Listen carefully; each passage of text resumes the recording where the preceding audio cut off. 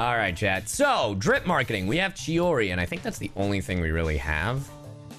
I mean, obviously we have the stuff that's already out, but Chiori, if you guys don't know, Chiori was in the, well, if you missed it, because Genshin removed it, because they do that with events to save as much data for you guys as they can.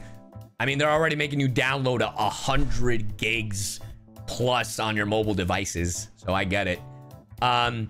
Dual wielding. Chiori. Fashion designer dual wielding. I don't believe it. I don't believe it. I don't believe it, chat. I don't believe it. I'm not getting clickbaited again. I'm not getting clickbaited again. We got clickbaited with Chevris with her gun. I'm not getting clickbaited. I am not getting clickbaited. This is at most might be her E or her alt. And that, no, I'll hate them. That's not really dual blade. That is him using his sword and then kicking it around. And that is literally like part of his animation, but it's not really dual blading. All right, this is not what this is. It's gonna be her E, it's gonna be her burst. Is it gonna look cool? Probably, but I refuse to fall for the bait. Geo Child, that would be sick, actually. I do love her design. I know that a lot of people are very like iffy about it. I love her design personally.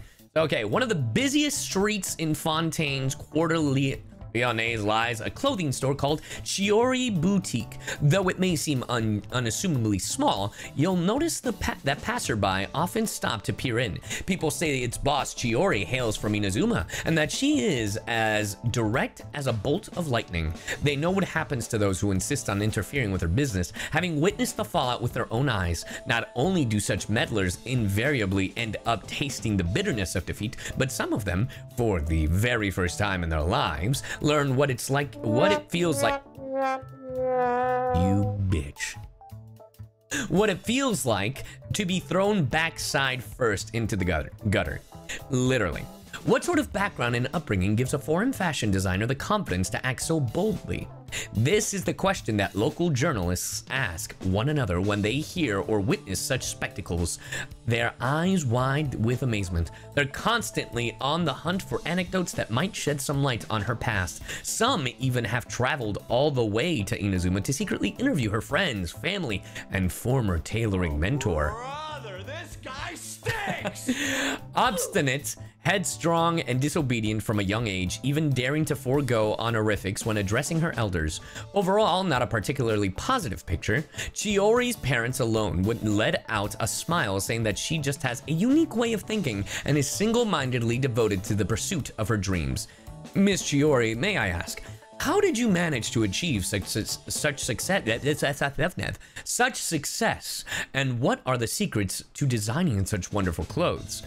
Sitting opposite, Chiori began to put away her needles and thread as she stared coldly back at the journalist, masquerading as a customer.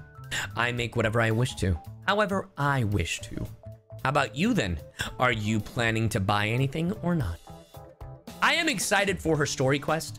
She seems very sassy. I mean, we've gotten to experience her sass in the event where we were making a movie with the others. But yeah, so Chiori's really good with her hands. Ooh, full shot. With her hands, whenever I try on a new outfit, she always does my hair too. It's all part of the package, she says. Haha, I just love it when she brushes my fur, Kiara. Title, The Thundering Seamstress, which is really funny because she's Geo and not Thunder. Which, I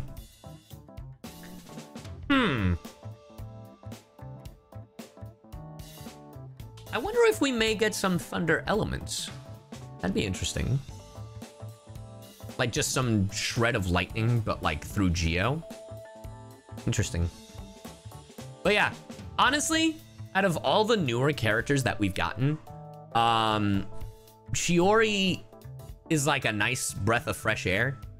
Because she's just a sassy bitch who knows it. I really like it. I really like her. I'm actually really excited for her. Out of any story quest, is like, I mean, we've gotten story quests from Baiju and like Yoimiya. And like, I mean, some story quests I'm like not looking forward to. Some I am, like Nouvelette and Farina, Risley's, I'm like, meh. I mean, maybe I'm kind of interested, but like not really. Even though I'm obsessed with Cloud Retainer Mommy, I don't know much about her story. I don't know much about her story that we're going to get into, her story quest. And I don't know if I'll be too interested. Like, I'm excited to figure out like what her thing is, but we kind of already gotten a sense of the character she is, you know. But Chiori, it's one of those characters that I am actually really excited about. I have no idea if she's going to be a 4-star or a 5-star. Honestly, I could see it going either way. So personally, I hope it's a 5-star because I would like to see the story quest of Chiori. But because we did get that event, I have a feeling she may be a 4-star. But I am hoping for a 5-star, especially because if she's a 5-star, maybe those dual blades will actually mean something.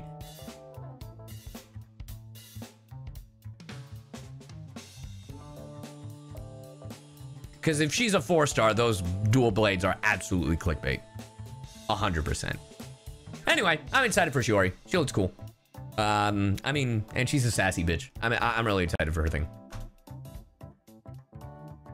All right. Now,